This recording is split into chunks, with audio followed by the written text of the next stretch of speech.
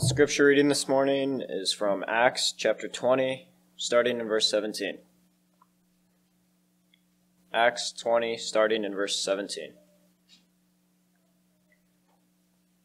From Miletus he set to Ephesus and called for the elders of the church. And when they had come to him, he said to them, "You know from the first day that I came to Asia in what manner I always lived among you, serving the Lord with all humility, with many tears and trials which happened to me by the plotting of the Jews, how I kept back nothing that was helpful, but proclaimed it to you and taught it publicly from house to house, testifying to Jews and also to Greeks, repentance toward God and faith toward our Lord Jesus Christ.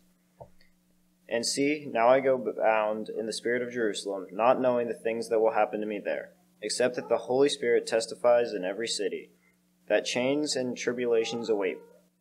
But some of these things move me, nor do I count my life dear to myself, so that I may finish my race with joy in the ministry which I received from the Lord Jesus to testify the gospel of the grace of God."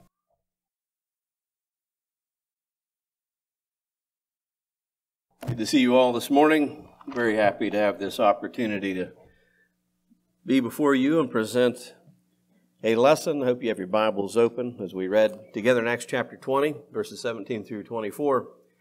And thank you very much, Dylan. It's good to see you up here again. We're very mindful of so much of what the Apostle Paul had lived through, as there's so much about him written in Scripture. He dominates a good portion of the book of Acts and wrote most of the epistles. And by virtue of that, we get to know a lot about this man. In spite of that, it wasn't until we had studied through the book of Acts and the epistles, the harmony of that I know my initial preparation for that helped me to understand his life even more. And I like doing character studies once in a while, and his is very interesting, and there's so much detail given to it. One of the things that we notice about the Apostle Paul is before he was the Apostle Paul, he was very strong in his attitude in favor of God and against anything that would stand in opposition to the God that he thought he knew, to the degree that he did not mind persecuting people who would follow after a man by the name of Jesus of Nazareth. He thought he offered God service in his punishment of such people.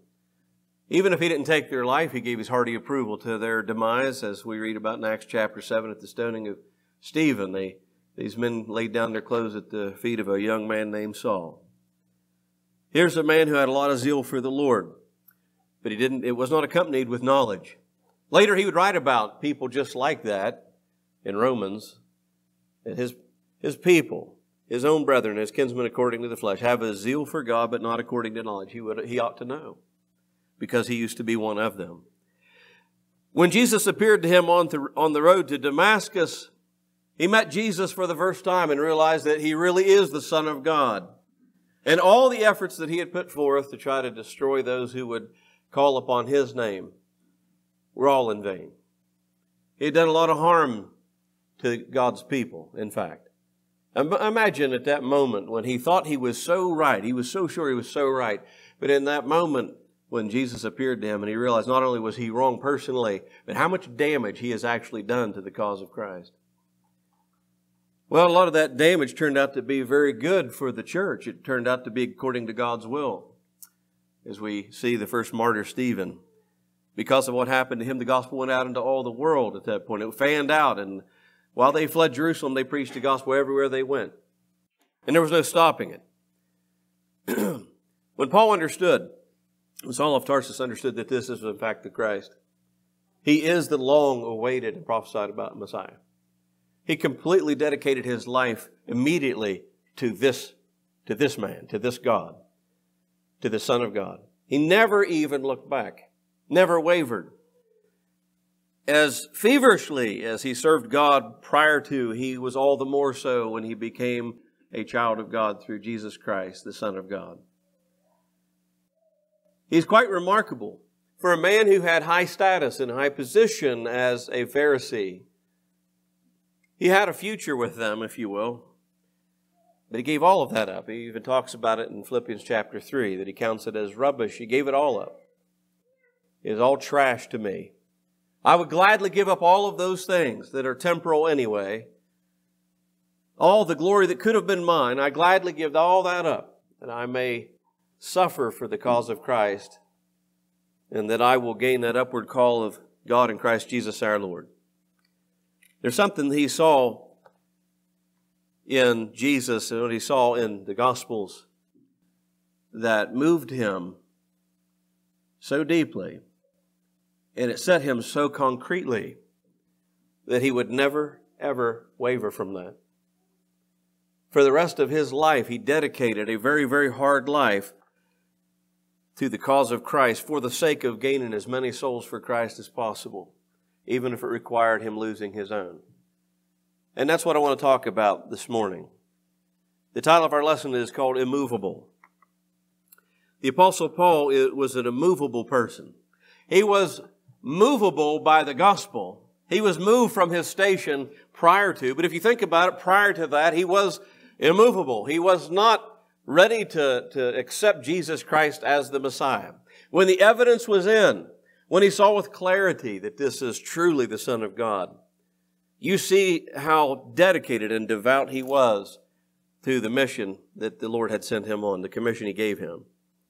And there are a lot of things that would discourage anyone. It discouraged the Apostle Paul. In fact, I think about the 4 soils that Jesus spoke of in the parable of the sower and the soils. You know, the hard-packed soil, the wayward soil it's called. It was more or less just compacted dirt, and it was walked on so much that there was nothing supple about it. When the seed was sown, it just laid there on the ground. The birds of the air came and snatched it up. The other 3 soils were good. It's just that 2 of them were impeded, if you will. They had problems. One, it was shallow soil, so nothing that would grow there could ever take deep roots. So because of that, during the heat of the day, the sun would scorch the plant. It could not go deep for moisture, and it would just die. And there's another ground. You can go as deep as you want, but it's just that it shared that ground with the thorn seeds. And so you had good plants and the weeds growing together. They did grow, but it was the nutrients that could have all gone into the good were robbed. It was shared with things that were useless, things that were of no value really, and actually depleted any effort to try to grow in that soil. And the only soil that was worth sowing anything into was soil that was completely not only good, but it didn't have any of those other problems in it. The Apostle Paul was not like the soil, the rocky ground. He wasn't the hard-packed soil exactly. His heart was hardened for a while, but it was for a cause that he thought was right. He wasn't distracted by worldly things, so he wouldn't be like the thorny ground. He wasn't really that soil with the rocks in it. So he was always the good soil. So how did he get it wrong? No doubt the teaching of his peers and all the traditions that they held shielded him from the truth. But he was immovable before Christ appeared. He wasn't willing to change.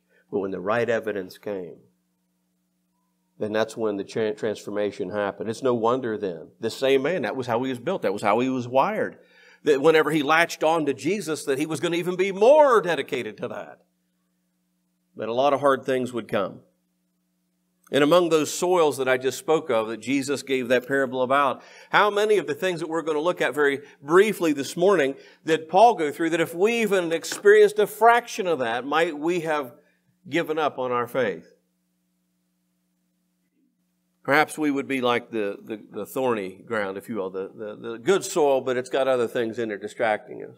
Maybe it is like that rocky ground where we don't have enough spiritual root to ourselves so that whenever the heat comes on, that we might fold, if you will. That was not what happened to this man. Things that failed to move Paul, which would easily move so many of us. Notice some of the things that he experienced. Stoned at Lystra. Let me just suggest there in Acts 14 in verse 19 that if someone picked up a rock to throw at us, how many of us would abandon our faith just on the premise we might get beaten? And even if we're willing to take a beating for the Lord. But actually go through that, could you imagine? What would that be like? I don't want to experience that. I would never hope that on any of you. I don't know what that would be like. I've seen a few YouTube videos of stonings in the Middle East, and I don't know if that's the same or similar to what you might read about in Scripture, but it's pretty brutal. I would not recommend looking that up. Looks like a really bad way to go. But this is what happened to Paul. Paul and Barnabas,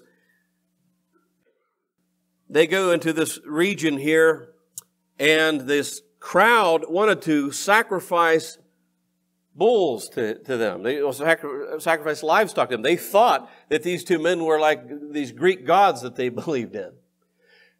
And Paul just let them know, we are human just like you. And they tried to talk to them about the only true and living God. We are not gods. We serve the only true and living God. A God who never left himself without a witness, verse 17. He did good. He gave us rain from heaven and fruitful seasons, filling our hearts with food and gladness.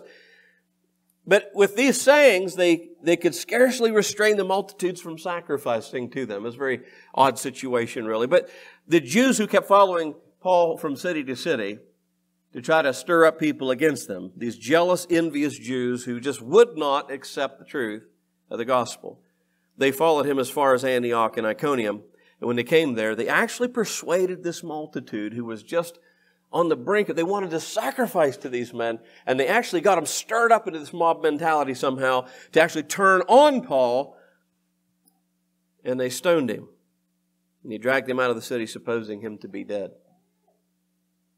Now, I don't know about you, but it would be really hard for people to think, you know what, I really want to enjoy, to continue. I want to continue doing what I'm doing because it's getting these really, really awesome results of me getting beat up all the time.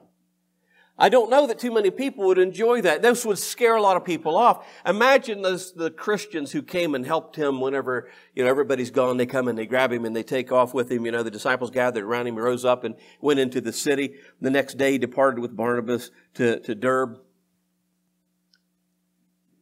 He's just going to march on. He just keeps going on. How many people might have seen that and I don't want to end up like that. They might give up on their faith. Paul could have done it, but he didn't. He was immovable. He knew what he was in for. Jesus already warned him. I'm going to show him how much he must suffer for my name's sake. Well, that's not all. If it was one time, it'd be bad enough. But then, he's whipped. He's imprisoned. Acts chapter 16. He's preaching along here in Philippi, and there was this slave girl possessed with the spirit of divination in verse 16. And she brought much profit to her masters, the passage says. And the girl followed Paul around, crying out, "These men are the servants of the Most High God who proclaim to us the way of salvation." Isn't that interesting? She's following him around like a puppy dog and keeps saying the things. It sounds like the right thing to say, right? That's great.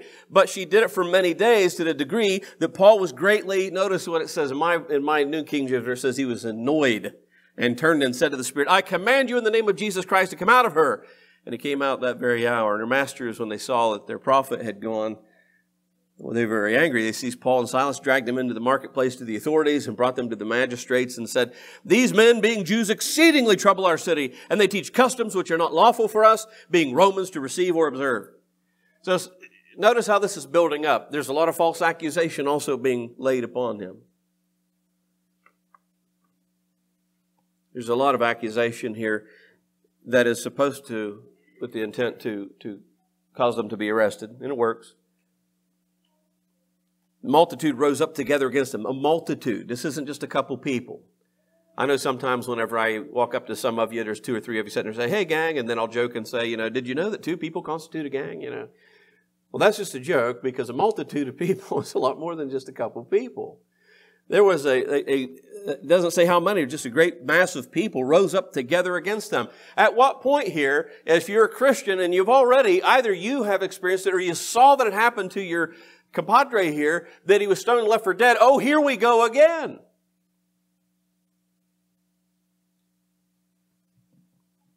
The multitude rose up, the magistrates tore off their clothes and commanded them to be beaten with rods. And when they had laid many stripes on them, they threw them into prison, commanding the jailer to keep them securely. Having received such a charge, he put them in the inner prison and fastened their feet in the stocks.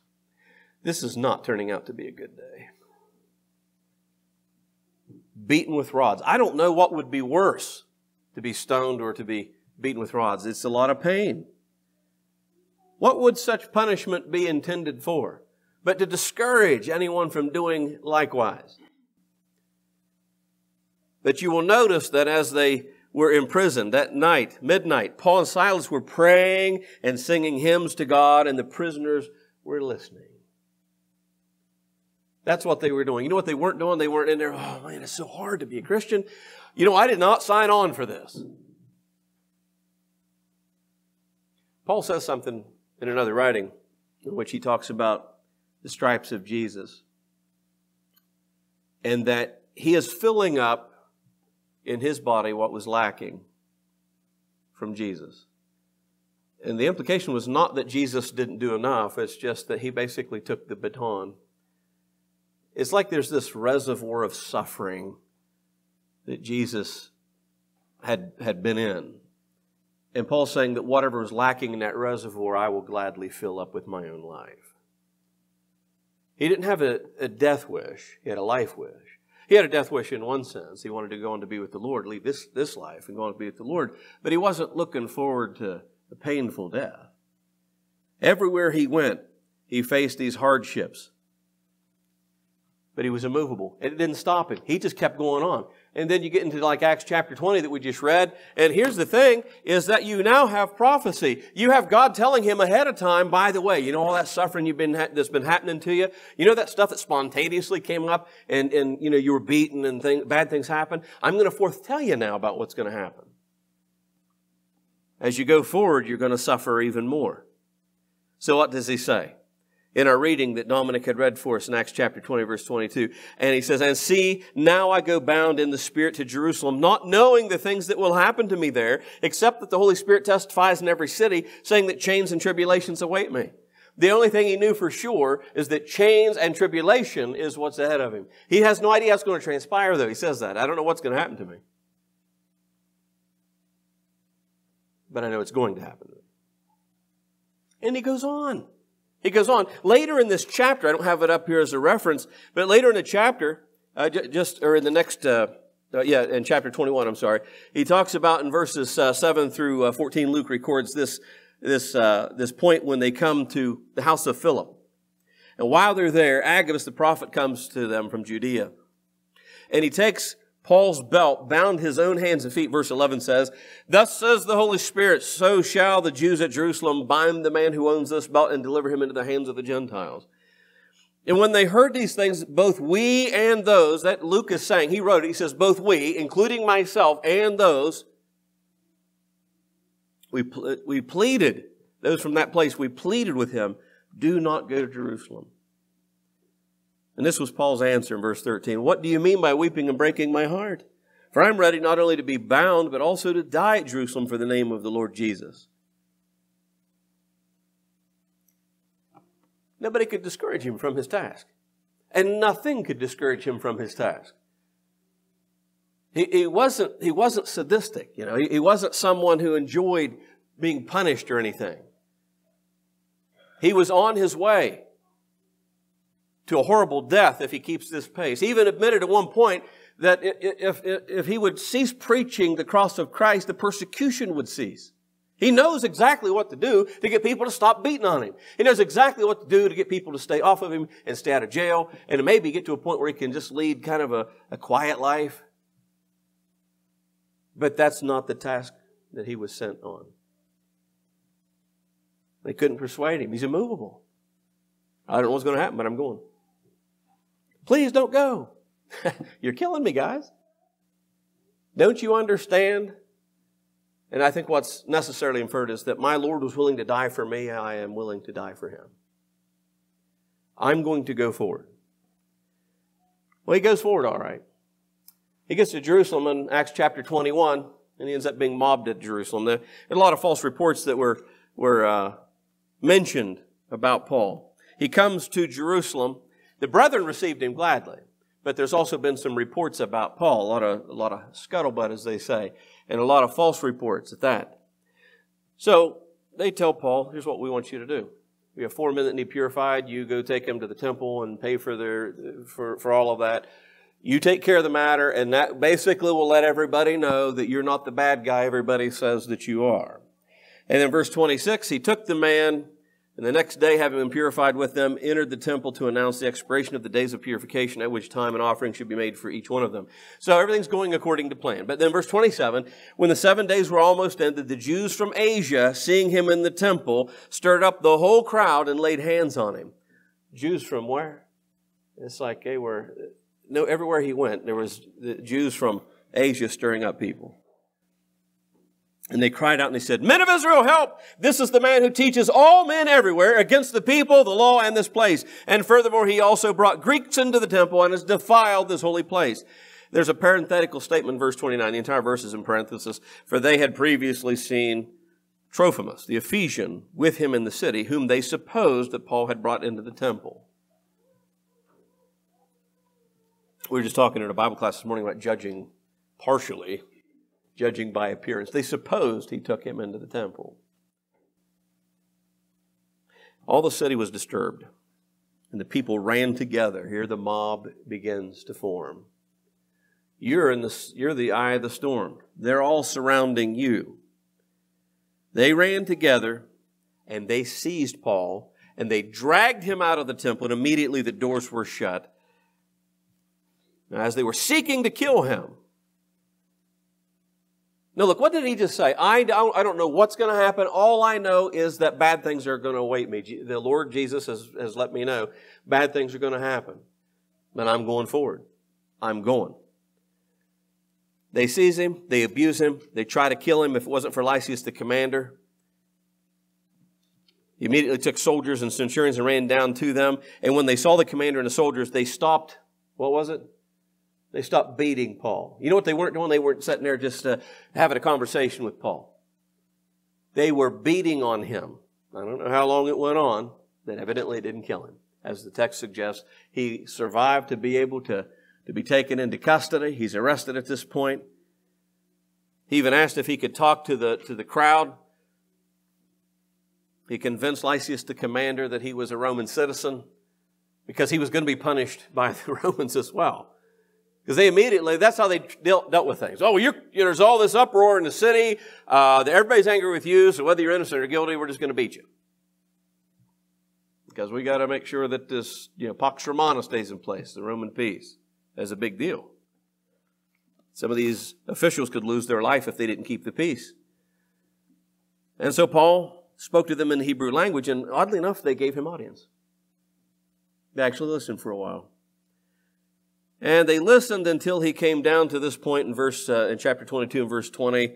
And he says, "And when the blood of your martyr Stephen was shed, speaking as if prayerfully to God, I also was standing by, consenting to his death and guarding the clothes of those who were killing him. Then he said to me, the Lord said to me, O people, depart, for I will send you far away from here to the Gentiles." Now, he had them in the palm of their hand, it seems, until he said that. Because they listened to him until this word, Gentiles. That was a dirty word, The Jewish people alone are the people of God, and to the Jews alone is the religion of God to be given. That was their view of it. But that was not God's view. God's intention was that all people will be reconciled to God through the cross of Christ, as it was intended in the Garden of Eden way before sin entered the world. So Paul said the right thing, and he did the right thing. But then they raised their voices and said, "Away with such a fellow from the earth, for he is not fit to live." And as they cried out and tore off their clothes, threw dust in the air, There even come a point when they would say that they would fast until they would kill Paul. They will not eat until the day Paul would die. Which I have a big smile on my face when I read on. And here he was able to escape. He goes to Rome. How long can you go without eating, people? But that's not the point. What is the point here? The point I'm getting at is that there were a lot of factors that would surely shake the rest of us. It would surely shake our faith. It would surely shake the faith of others. There were people in his day. It wasn't like everybody was a Superman. Why did Demas forsake him, having loved this present world, as he wrote to Timothy? At one point, why did John Mark leave the ministry? I don't know. Why did so many lose their faith that we read about? If it was easy, wouldn't everybody be able to do it? Everybody be doing it, right? Everybody could have done it. It wasn't easy. Choosing the way of Christ might just mean the way of pain. The path to heaven is paved with pain. That's what Jesus taught us, as Isaiah 53 prophesied. The suffering servant. And Paul understood that. And though he was stoned, he was beaten, imprisoned, constantly under the threat of bonds and afflictions. He's mobbed at Jerusalem. He suffered in so many ways that he just tries to summarize it in 2 Corinthians chapter 11. In 2 Corinthians chapter 11, in verse 23, beginning, it says, "Are they ministers of Christ? I speak as a fool. I am more. In labors more abundant, in stripes above measure, in prisons more frequently, in deaths often. From the Jews 5 times I received 40 stripes minus 1. 3 times I was beaten with rods. Once I was stoned. 3 times I was shipwrecked. A night and a day I have spent in the deep. In journeys often, in perils of waters, in perils of robbers, in perils of my own countrymen, in perils of the Gentiles, in perils in the city, in perils in the wilderness, in perils in the sea, in perils among false brethren, in weariness and toil and sleeplessness often, in hunger and thirst, in fastings often, in cold and nakedness, beside the other things which comes upon me daily, my deep concern for all the churches." Is there anything that you read in that laundry list of suffering that makes you think, I really want to live like that? I want to experience that just like Paul. Not many takers on that. Why? Why would he put up with all of this? Because he knew that the way to heaven had to be down that road. It was worth it all. He remembered what Jesus actually taught his other apostles, but he knows this by revelation. "Blessed are you when they revile and persecute you and say all kinds of evil against you falsely for my name's sake. Rejoice, be exceedingly glad, for greater is your reward in heaven, for so they persecuted the prophets who were before you." He knows that. He was a persecutor at one point, so now he is being persecuted. He has seen it on both sides of the fence. When he was talking in 1 Corinthians 15 about the resurrection of our Lord Jesus Christ and to whom he appeared, and he mentions that he appeared to all the apostles. Remember, 500 brethren at once, but he said, "And last of all, he appeared to me as one born out of due time, who am not worthy to be called an apostle, who is the least of the apostles, because why? I persecuted the church." That's the difference between him and every other apostle. This man was immovable. He latched on to the cause of Christ, and it meant everything to him. He was willing to go through all of this. And notice, do you think that it was so easy? Do you think he always marched everywhere he went? Big smile on his face. What's he go on to say? "Who is weak? Am I not weak? Who is made to stumble? And I do not burn with indignation?" This is hard, people. It's hard. But it's the only way. And if my suffering will result in my own eternal life, it is worth it. If my suffering will result even in the eternal life of other people to whom I preach and have influence over, it is worth it. And nothing else really matters. But he's not the only one. I mean, time would fail us if we were to talk about so many. I just have 3 examples up here of other people who had similar convictions as Paul. I mean, I think of Job, who lost everything in Job chapter 1. 42 chapters is a book of suffering, right? But it's also a book of redemption. He loses his livestock, one report right after the other, and his servants, and they were all killed by the sword, and I alone escaped to tell you. And as if that were not hard enough of a blow. And this all happened at once. It wasn't like it happened, and then 3 weeks later this other thing happened, and then a year later this other thing. It all just was in rapid succession. The chapter suggests that just no sooner did the one guy report, here comes another guy running in. We lost all of our oxen. We've lost the sheep. We've lost all the camels. Here comes a guy running in, panting from running, and says, "By the way, the house in which your children were in fell and crushed them all. They're all dead." Think you had a bad day? And his wife tells him, "Why do you still hold to your integrity? Curse God and die." A lot of people might have been tempted to do that. But Job had the conviction, very similar to Paul. He says, "Shall we not accept good from God, and shall we not accept adversity?" The Lord gives and the Lord takes away. Blessed be the name of the Lord. That's a very Paul-like thing to say. Or you come back to the New Testament. You got Peter and John, two of the apostles. They're preaching the gospel there in Jerusalem. And they're warned, do not preach in the name of this man anymore. We warned you, do not do this. What does he say in chapter 4? He says, whether it is right, verse 19, whether it is right in the sight of God to listen to you more than to God, you judge. For we cannot but speak the things which we have seen and heard. They didn't just ask him, please don't preach in this guy's name anyway. There's always a threat. Remember at this time that many people before whom they stood, most of the people before whom they stood in the Sanhedrin were in hearty approval of the death of Jesus Christ not long before.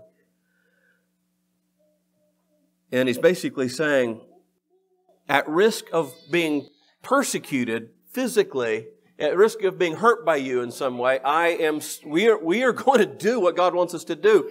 We're going to listen to God. We're just going to stay the course. We are not moving from our objective. And even in Acts chapter 5, when all of the apostles were all rounded up, not just Peter and John, all of them together are rounded up. Gamaliel warned them, be careful what they deal with how they deal with these people. If they are from God, you're going to find yourself fighting against God. But in spite of that, they go ahead and they beat him anyway. And they went their way rejoicing, having suffered shame for the cause of Christ. They shared in that suffering. Why? Same reason that I mentioned a moment ago about Paul. Because those men would have heard the words of Jesus about blessed are you when you're persecuted. And this is the time where that came true. They were not going to move from their convictions. No matter what threats came. Or Stephen in Acts chapter 7. I'm doing that too fast again. Stephen in Acts chapter 7. He stands before the same Sanhedrin and he gives them a rebuke that absolutely singed them. You don't, when you start out with you stiff-necked and uncircumcised in heart and ear speech, that's never going to go over well. But it was needful because of the hardness of their hearts. And they were just like their forefathers, whose hearts were so hardened that they actually killed the prophets who foretold the coming of Jesus, of whom these people had actually been guilty of killing the man. And unlike the Jews on the day of Pentecost, when they heard these things, they were cut to the heart and said, men and brethren, what shall we do? These men heard these things and they were cut to the heart, but then they gnashed at him with their teeth and they take him out of the city and they stoned him to death. And at no point did he give up his faith. He even asked God if it were possible that this sin wouldn't even be charged against them. But he himself was not going to change his convictions to save his own skin. Do you suppose that those men also remember the words of Jesus, that whoever seeks to save his own life will lose it spiritually? But whoever loses his life for my sake will find it? Eternal life is what he's talking about. My word, how many examples from Scripture can you think of? Shadrach, Meshach, and Abednego, who will not. They're told ahead of time, I'm going to cast you in the burning fiery furnace if you do not do what I tell you to do. Bow down and worship my God, my false god. That's what it was, a false god. Bow down before the gold image. And he says that our God will deliver us, and if not, we will not bow down. They were immovable. How many examples in Scriptures do you see? But as we think about the Apostle Paul, coming back to the Apostle Paul to round out our lesson this morning, why was it that Paul was not moved? Now, according to our passage of Acts chapter 20 and verse 24, there's a couple of things he says here. First of all, he says, nor do I count my life dear to myself. That's the first thing. I do not count my life dear to myself. I love my life. I love the fact God gave me life. And, again, he doesn't have a death wish. But between the decision for him to live in the flesh or to do God's will and be saved eternally, I really don't value my physical life as much. I value my eternal life more.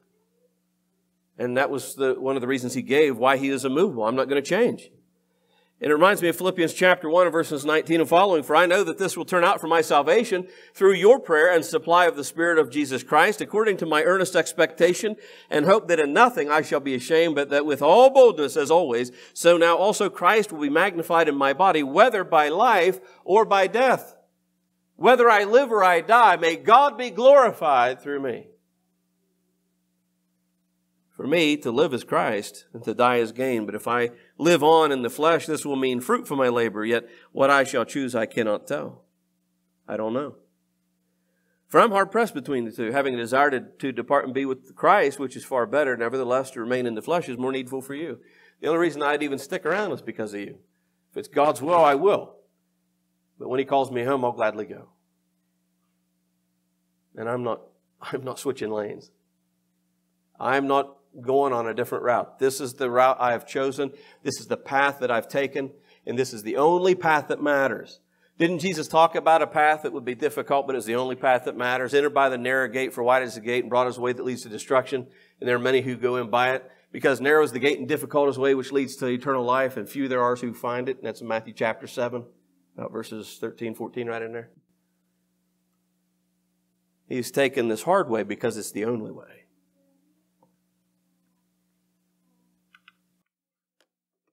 Something else he says in Acts 20 and 20, verse 24. So that I may finish my race with joy. That's why he wasn't moved.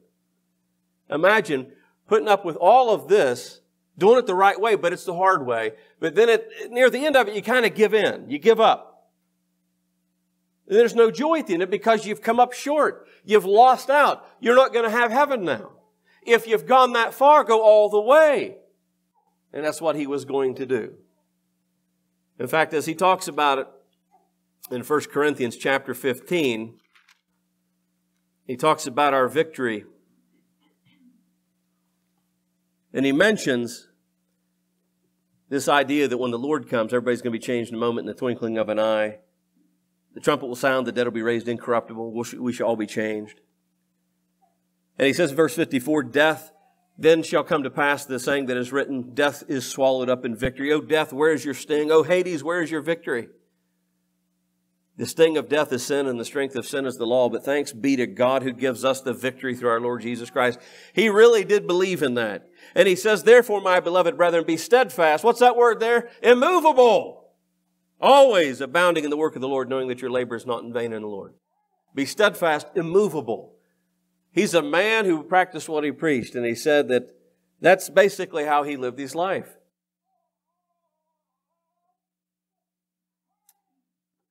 And lastly, he knew his eternal reward. He knew what was coming. Just as surely as the Holy Spirit had predicted that he would suffer in various places for the cause of Christ, the Holy Spirit also revealed what was going to happen for those who would be faithful until death. Chapter 5 of 2 Corinthians, he starts out by saying, for we know that if our earthly house, this tent, is destroyed, we have a building from God, a house not made with hands, eternal in the heavens. There is something that we're looking forward to, something that will last forever in our human bodies. Even if we're not beaten to death, even if we're not persecuted unto death, eventually we're going to die, even if we just have a real easy, soft life and we just die of an old age and natural causes. We have to cast off this tent that we live in, our human bodies. No matter how we go, if we're faithful to the very end, there's a house not made with hands, eternal in the heavens. And nothing and no one can take it from you if you're faithful to the end. You know, the last thing that I want to share with you is what he says to Timothy. It's not the last thing he says to Timothy. But there's some finality. There's a finality to the way he says this regarding his life and his death. In 2 Timothy 4 and verses 6 through 8, he says, Timothy, I am already being poured out as a drink offering, and the time of my departure is at hand. He knows that, not by guess, but by revelation. I have fought the good fight. I have finished the race. I have kept the faith. Finally, there is laid up for me the crown of righteousness, which the Lord, the righteous judge, will give to me on that day, and not to me only, but also to all who have loved his appearing. It was all worth it, he says. It was all worth it. Every lash, every beating, every imprisonment, every friend lost, all of the hardships that he wrote about in 2 Corinthians 11, it was all worth it for the upward call of God in Christ Jesus our Lord, because that was the end result. I get my crown of life, and I will suffer no more, and I get to be with the Lord forever and ever, and that's all that matters. Ladies and gentlemen, friends, let me encourage you to dig deep. Think about yourself. Examine yourselves now. Just exactly where would you be in all of this process if it were you that went through it? This man was determined, no matter what, he is not going to change. He's latched onto the Lord, and he wasn't going to let anything pry his grip from salvation. And that's what I want to encourage you to do this morning. Be immovable before Almighty God, knowing that your strength comes from Christ. Every day win those victories. Little victories, big victories, whatever. They are all victories because Christ is the one who's winning them through you. We want to encourage you to be mindful of that. Be determined this week to focus on being immovable on your course to heaven. Let nothing distract you from that. And if we can help you at all at this hour, if you have anyone who has any desire to become a Christian, repenting of your sins, being baptized into Christ for the forgiveness of those sins, Acts 2:38, one such passage that makes that clear. We have the ability to do it. We have water and garments. And if you are a Christian who needs to repent or have some need for prayers of this congregation, this is an opportune time for you. Brother Bob's going to lead us in our invitation song. We just ask if you have such a need, please make it known and come forward now as we stand and sing.